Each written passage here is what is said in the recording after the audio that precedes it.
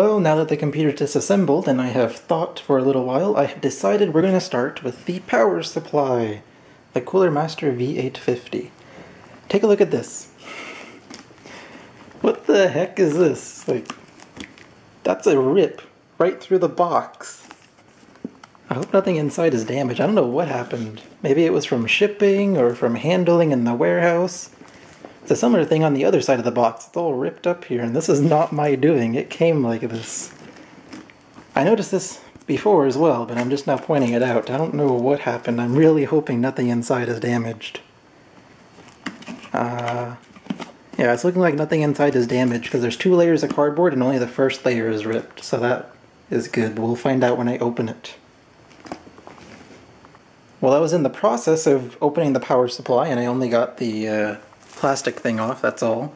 And I noticed something else. So here is the side with the gash, the one that just like ripped it open, as you can see there. And on the other side had the ripped plastic, and apparently there's a line here too. Look at that. It's not a gash this time, it's not actually ripped it, but what on earth happened to this box? Like, really? Was it doing shipping? Was it sitting in the warehouse and somebody just like slid it against or between 2 objects of similar height and it just ripped the cardboard, or what? I don't have a clue what happened, but this is like crazy. Luckily I don't think anything inside is broken, but like I said, we'll find out when I actually finish opening this thing. Alright, I have opened the power supply box, and in the box there was an instruction manual, and that was it. No, I'm just kidding. There was also a bag, which is currently empty, but it contained all these cables right over here, because it's a modular power supply, and so you can plug in whatever cables you need and leave the others out of your case, which is really handy for me, because the Corsair 650D case has very little cable management room. And then finally, what else was in the box was the power supply, which is sitting in that bag right there, and I haven't even opened it myself yet. So this is going to be a reveal for myself as well as you guys. So, let's see what it looks like. That actually looks pretty good, in my opinion. I do like the kind of aluminum thing going on here. In fact, this might even be aluminum. It's cold to the touch. I think that is aluminum. Is it brushed? It is brushed aluminum. Wow. I do like the look of that, though. The screw holes even make it better, or whatever those things are. Pop rivets, maybe?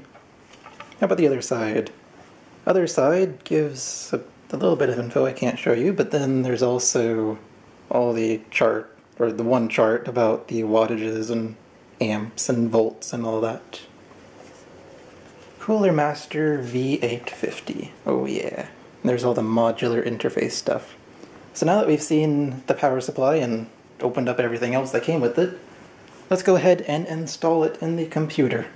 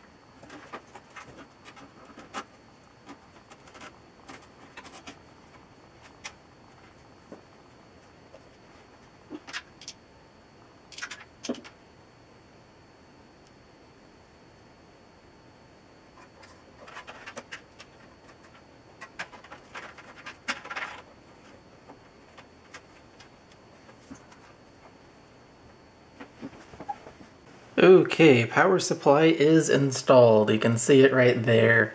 For now, I'm not sure what cables I'll need. As you can see, I have left most of the cables here. I haven't actually plugged them in. I have plugged in the CPU power cable and then this and this. I don't know if you can see these individual cables, but those two go to the motherboard for the 24 pin, because I know I'm going to need the CPU and the motherboard cables. I don't know what other ones I'm going to need. I'm probably going to need at least one of these Molex cables. I have two of them here, and they each have two plugs, I believe. Yeah, they each have two plugs. I think I'm going to need at least one of those cables. And then maybe all three of these SATA cables. They each have 3 connectors on them for 3 hard drives. And I have 6 hard drives, 3 in each bay here, because I have a ton of hard drives. And I also have a DVD drive that uses SATA for data and power. So, I may need all 3 of these SATA cables, however I may not, because I'm trying to reduce the number of hard drives I have as well. And I also have a Molex to SATA adapter that gives me 2 more SATA cables using a Molex cable. So I may not need all 3, but anyways, that's just me rambling. Power supply's in, and I don't know what I'm going to do next, but I'm going to do something else, and I'll plug in these cables sometime later. Not now, though, because I don't know what exactly I need. Alright guys, we're going to do hard drives next, because I think those are going to be really easy. All I got to do is slide them into those bays right over there. Does this camera zoom in really slowly? Sure does. So anyways, I've been on my laptop for a little while. My laptop's right there. And I have been trying to figure out which drives exactly I want to use, because all the ones that are in trays, like this one, this hard drive is in a tray. All the hard drives that were in trays, so 1, 2, 3, and 4, 5, 6, were hard drives that were in that computer before. And I'm going to be using these 3 out of those 6 drives again. Those 3 drives are not going to be used, at least for now. I might end up using them later. I don't know. Because, well, I guess only one of these actually still works properly. This is the one that works properly. It's a 2 terabyte. That's a 1 terabyte. It doesn't work properly. It doesn't transfer all the data properly. I don't really know how to explain it. And that's an SSD. It's an OCZ, not OCG. OCZ Agility 3, 120 gigabyte, and that drive just had so many problems. They all did. All of the Agility 3s did, and I just don't want to use that one ever again. So, I know I'm going to be using these 4 hard drives, and then I also bought 2 more. So, what we have here is an SSD that I'm going to put Windows on. It's a Samsung 840 Pro.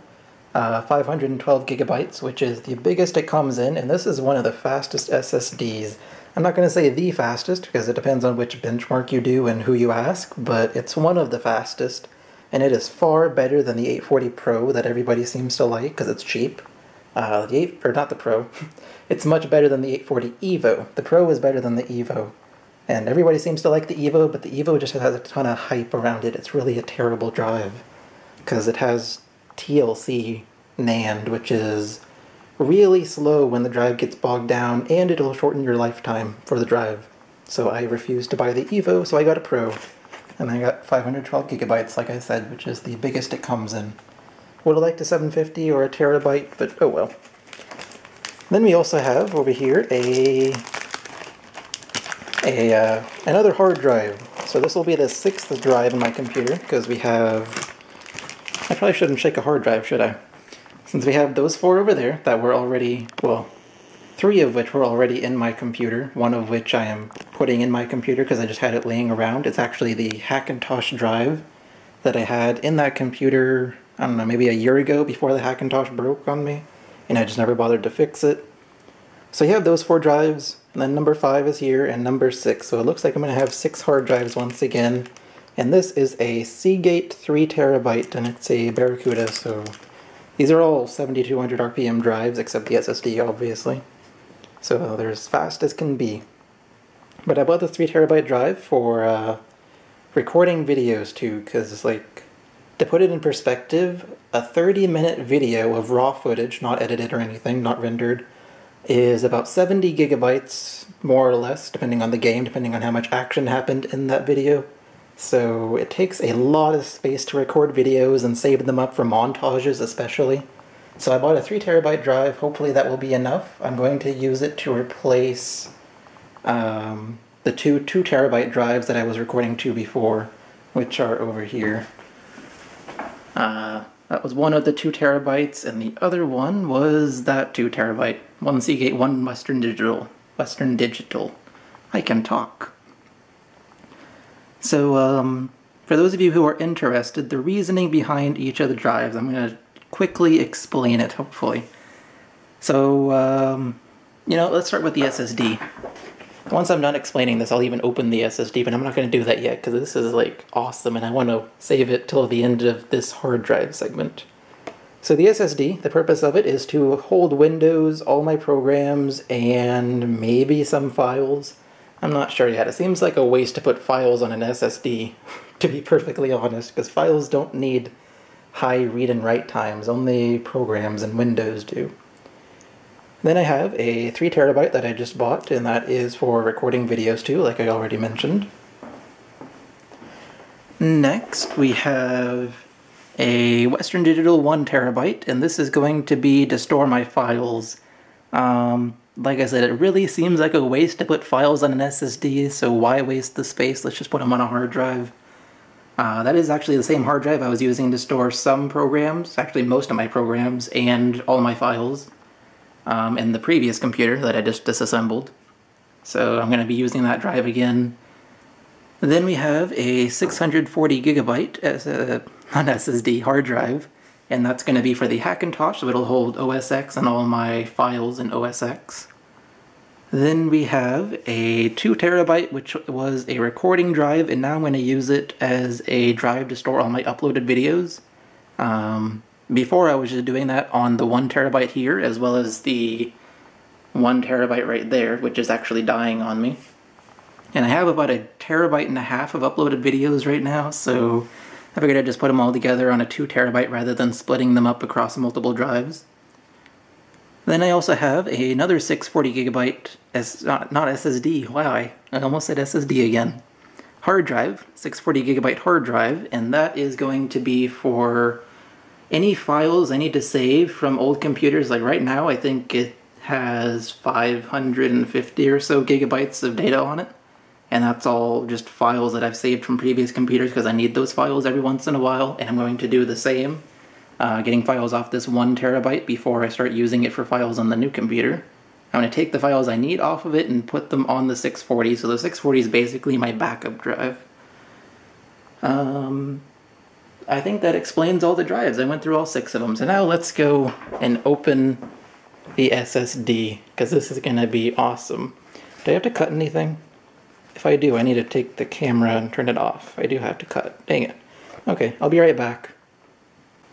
Alright, let's open this awesome SSD. This is going to be an awesome one. Hopefully. Hopefully it looks awesome. Judging by the box, it's not going to look that awesome. But hopefully it does, because this is a very awesome SSD. Oh, and it's just... Okay, well, here it is. I expected it to be wrapped in something, but I guess it's not, so... Ooh, oh! Stickers! And instruction manual and a disc with something on it. What is on it? Manual and software, so you have... If you want to see the manual for how to use the SSD, you gotta put this in a computer. That's interesting. I would have felt like a paper manual would be a little more helpful, especially for people who don't have secondary computers. But okay. What kind of stickers did we get?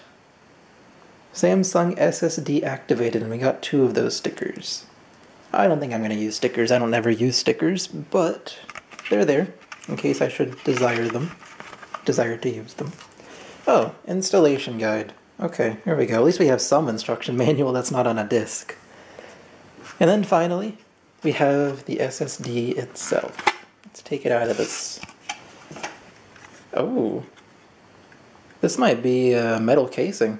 It feels rather cold and it doesn't feel like a plastic cold. At least the edge here doesn't. The edge all around the drive does not feel like a plastic cold. It feels like a metal cold. So, yeah, this is the SSD. It doesn't really look that amazing. I think the OCZ Agility 3 looks better, but this is one heck of a good SSD, so I don't particularly care that it looks bad. It's still gonna be awesome. So now let's go ahead and just install all the drives into my computer, which is over there.